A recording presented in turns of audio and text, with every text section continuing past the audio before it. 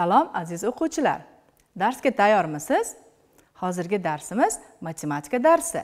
Bugun biz sizlar bilan fazoviy figura konus haqida suhbatlashamiz. Keling, avval mustaqil topshiriqni tekshirib olsak.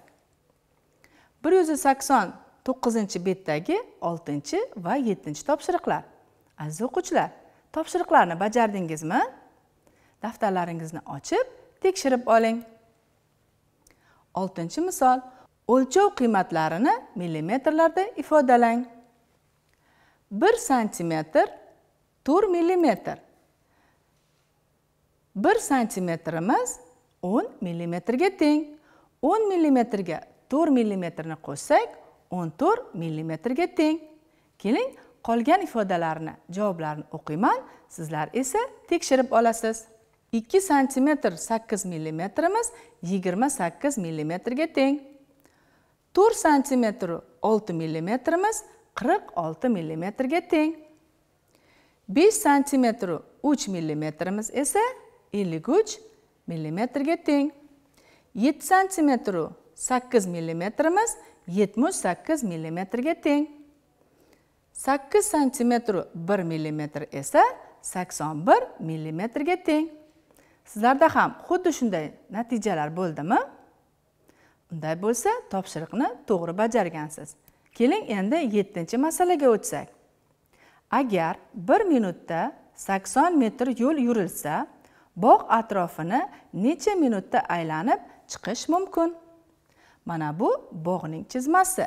E'tibor bering, bog'ning hamma tomonlari ma'lum, faqat bir tomoni noma'lum. Biz ushbu tomonni topishimiz uchun esa e'tibor bering, 160 metr. Bu tomoni 160 metrga teng. Unga qarama-qarshi bo'lgan tomonining yarmi esa 80 metrga teng. Ana buni topish uchun esa biz 160 dan 80 metrni ayiramiz. Shunda biz uchun noma'lum bo'lgan tomon uzunligini topamiz. 160 ayru 80 metrga teng. Mana biz ushbu bog'ning barcha tomonlar uzunligini topib oldik. Endi esa ushbu tomonlar uzunligini bir-biriga qo'shib chiqamiz. 880 qo'shuv 80 qo'shuv 420 qo'shuv 80 qo'shuv 460 qo'shuv 160 yig'indi esa 2080 metrga teng. Keyingi ishda biz esa 2080 ni 80 ga bo'lamiz. Bunda biz bog'ni aylanib chiqish uchun qancha vaqt sarflaganini topamiz. Demak, bog'ni aylanib chiqish uchun 26 minut vaqt ketar ekan. Sizlarda ham xuddi shunday javob bo'ldimi? Barakalla. Demak, topshiriqni to'g'ri bajargansiz. Endi yangi mavzuyimiz fazoviy figura konus haqida suhbatlashamiz.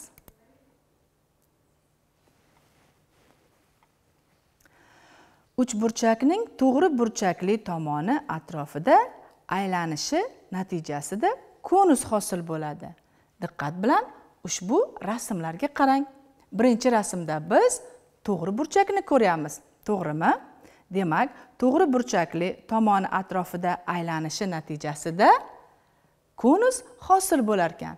Ana endi buni ko'z oldingizga keltirishingiz uchun esa navbatdagi rolikni ko'rishingiz kerak. Bu albatta siz uchun qiziq.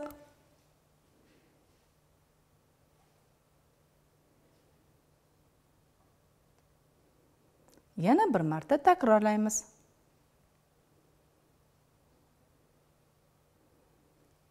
Mana konusning qanday hosil bo'lishi haqida tushunchaga ega bo'ldingiz, to'g'rimi? Keling, endi darsimizni davom ettiramiz.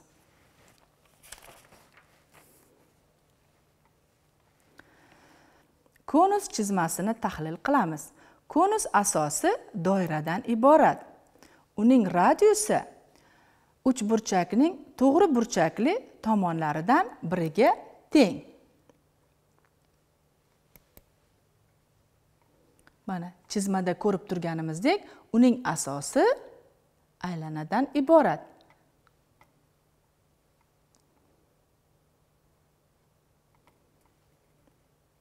Sizga tushunarli bo'ldimi? Unday bo'lsa, darsimizni davom ettiramiz. Darslikdagi 3-masala. Tomoni 2 metr bo'lgan kvadrat shaklidagi hovuz atrofiga eni 2 metr bo'lgan yo'lak qilindi. Unga yuzasi 1 metr kvadrat bo'lgan plitkalar yotqizildi. Buning uchun nechta plitka ishlatilgan? Masala tushunarlimi? Tushunarli bo'lsa, diqqat bilan yechimga e'tibor bering. Biz avval hovuzning tomonlari esa 2 metrga teng edi. E'tibor bergan bo'lsangiz, hovuzning hamma tomoni 2 metrdan plitka bilan o'ralgan edi.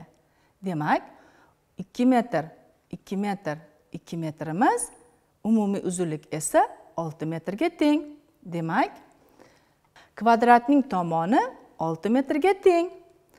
Mana biz kvadratning tomonlarini aniqlab oldik. Keling, endi uni yuzini topib olsak. Yuzini topish uchun esa bo'yini eniga ko'paytirishimiz kerak. 6 ko'paytiruv 6 36 metr kvadrat. Kvadratning yuzi esa 36 metr kvadratga teng. Hovuzning yuzi esa 4 metr kvadratga teng.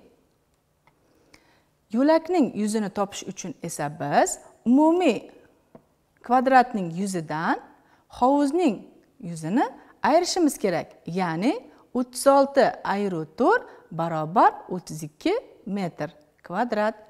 Yo'lakning yuzi esa mana shunga teng. Endi biz 32 ni 1 ga bo'lsak 32. Javob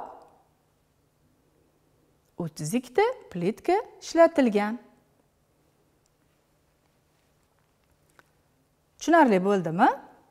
Endi aziz o'quvchilar, darsligimizda berilgan 4-misolni o'zingiz mustaqil bajarishingiz kerak.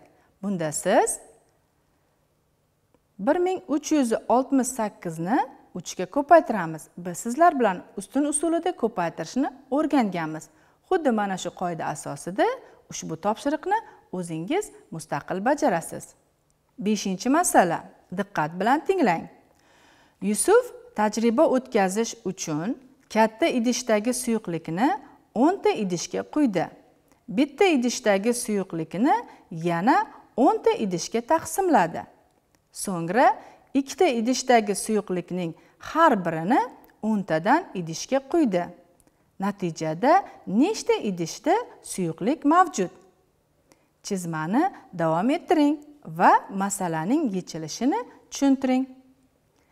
Sizga ushbu masala tushunarli bo'ldimi? Keling, men sizlarga masalani yechilish usulini tushuntirib o'tsam. Mana bu katta idish.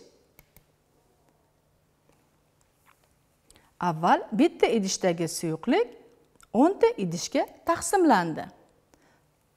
So'ngra 2 ta idishdagi suyuqliklarning har biri 10 tadan idishga quyildi.